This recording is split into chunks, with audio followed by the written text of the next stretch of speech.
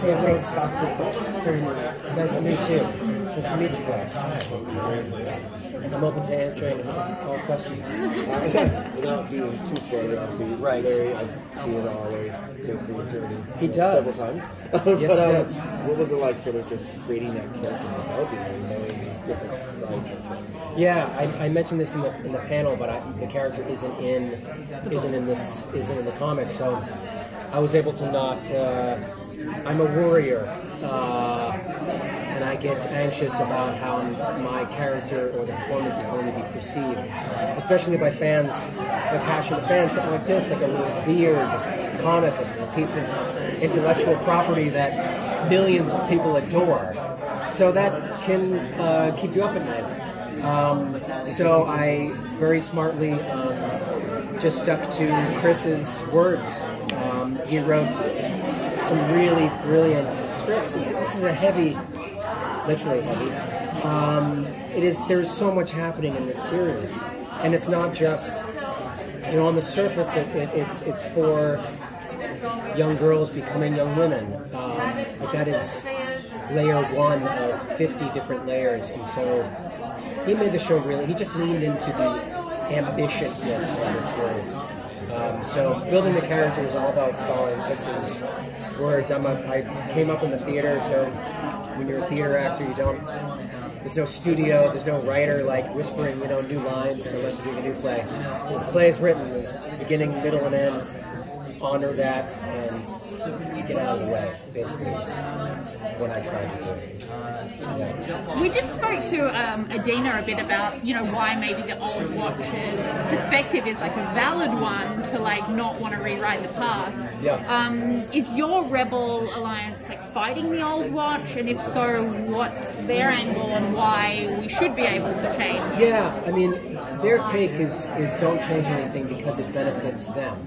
Okay. Because it keeps them comfortable, wealthy, and in power.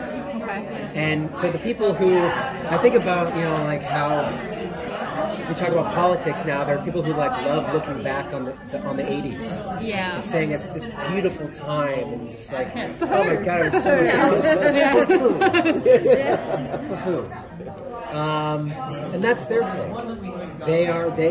The way that time has unfolded up to this moment and in this moment has benefited them. So the standard time fighters are saying, hold on, there's a whole lot of other people who haven't been fed, who haven't been taken care of, who have been ignored, who've been thrown away, who've been sort of squashed. So it's fun to sort of play, I don't know, I guess just the underdog, who's pushing back against this enormous conglomeration of power. I'm just a guy in a barn in Ohio, Larry is. So it was fun to sort of play a small character trying to fight back against this, enormous power. And she's so good. She's so good. She has such weight and presence to her. My God. That was the first time I'd seen her watching the clips. And she's so good. It was fun to go up against her. Yeah, not easy. Oh, okay. So I know that you're not in the book. Right. We've talked a lot about how you're trying to make it so that people are like, oh man, you can do it. So what rules do you follow? What do you do to make it so that people enjoy it? Yeah. I try to not... A lot of actors worry about that. There's a lot of actors who are like, oh man, they worry so much about how they're going to be perceived. And their sort of everyday happiness is based on whether or not the audience is responding to their performance, whether it's on Facebook or Instagram or Twitter. If a fan reaches out and says, oh, I loved you on that show, then that day, that actor who lives and dies by audience feedback has a good day. I try to live right here. I try not to get too wrapped up in how an audience is going to react, because I know I'm vulnerable to like making it, either it making me feel great or making me feel bad. When I was really young, I was probably your age, I did a play, and I read the review. It was a big mistake, because it was a bad review. And I turned to one of the actors, and I was like, I read the review. And he's like, you can read them, but if you believe the good ones, you gotta believe the bad ones. And so I was like, okay, no more reviews. I'm never gonna read another review in my life.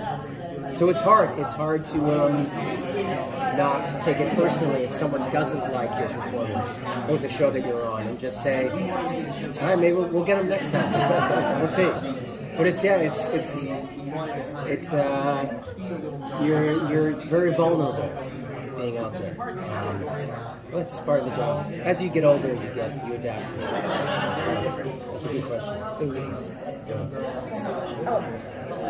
It's obviously a very female-heavy cast. So talk to me about that dynamic being that, I mean, we agree. The boy. How was that dynamic coming in, and talk to us a little I bit wish about that. I wish this set wasn't like polar opposite of so many of my other sets, which are predominantly, old white men. I wish, but it was like night and day. It really was. And all the directors were women, and it made a complete difference. Camera operator was a woman, all hair and makeup, transportation, CG. All the head of departments. What's that? All your HODs, all your head of departments were women. Yes, all of them. Yeah. They were all women. Carpenters, and like every sort of wherever you looked, there was someone. There was a woman in power, and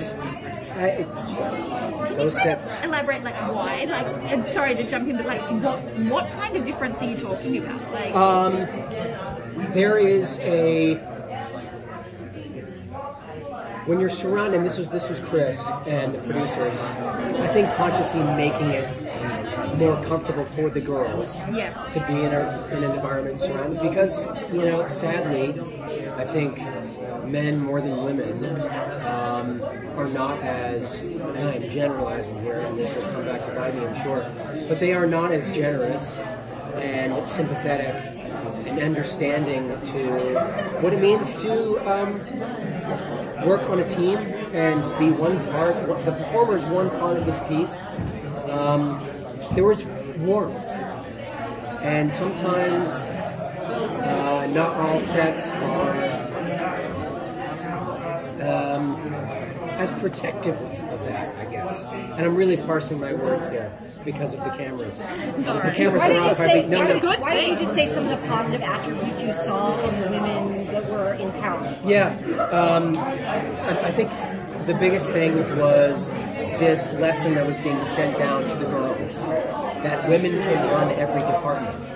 And for them, at 12, 13, 14, they get used to it.